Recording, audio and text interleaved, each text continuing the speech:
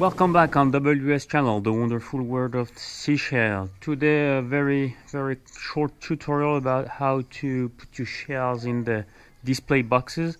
Of course you can use single boxes for that. So I received this kind of acrylic box.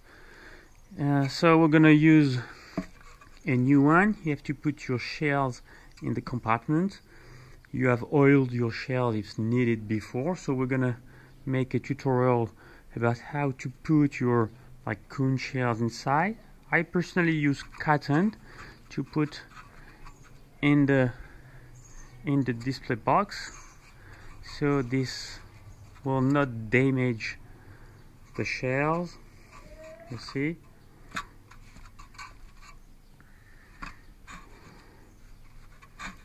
This is just classic cotton, you can find it anywhere. Let's do it. There we go.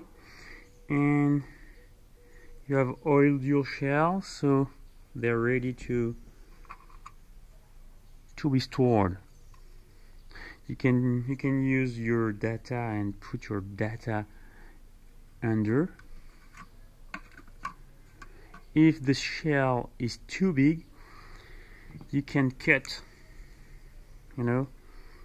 with that kind of tool, you can cut the parts here, or you can cut the acrylic part there, and so you have more room for your seashells.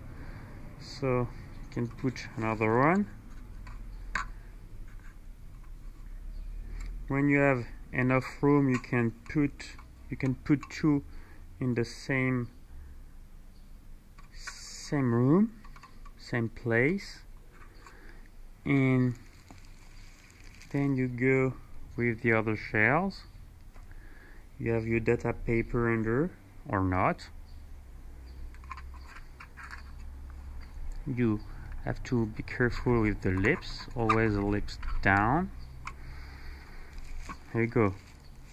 It's very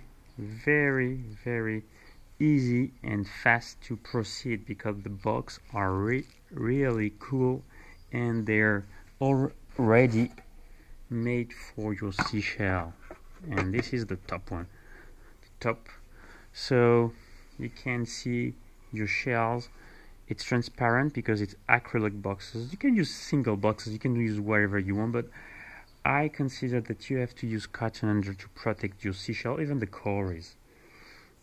So that was really a short video. So now you're able to place your seashells in your boxes. Let's